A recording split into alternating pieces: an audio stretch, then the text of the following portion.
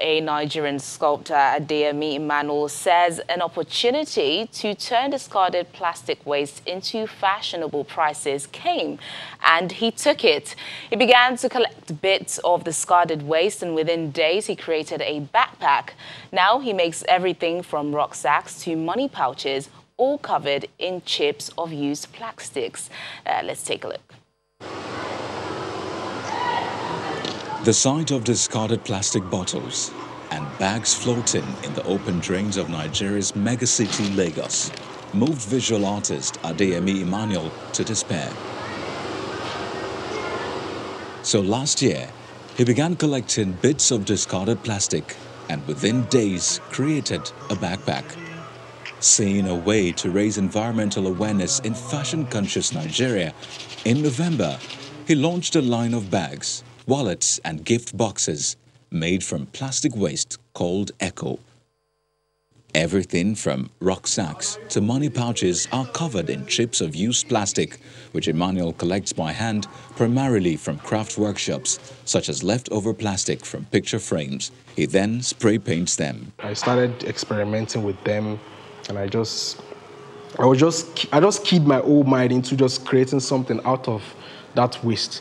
So I just played around with it, and I just found myself making it as chips and laying them on the bags, and I felt it made sense and other people too should have it. Plastic waste in the form of discarded bags, food and drink packaging is ubiquitous in Lagos, a city of 20 million people.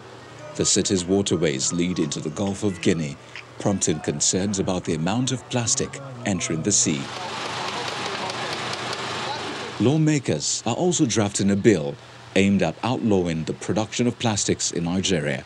Environmental activist Doinsola Ogunye said Nigeria has several environmental laws that are simply not being enforced.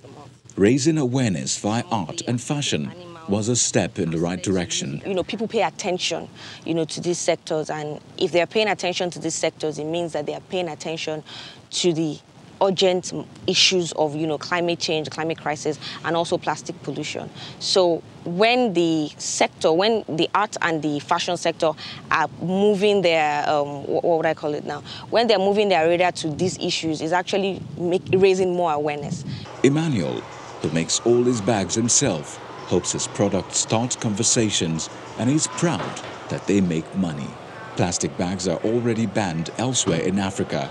Kenya has one of the toughest laws in the world, with the production or sale of plastic bags punishable by up to 4 years in prison or fines of $40,000.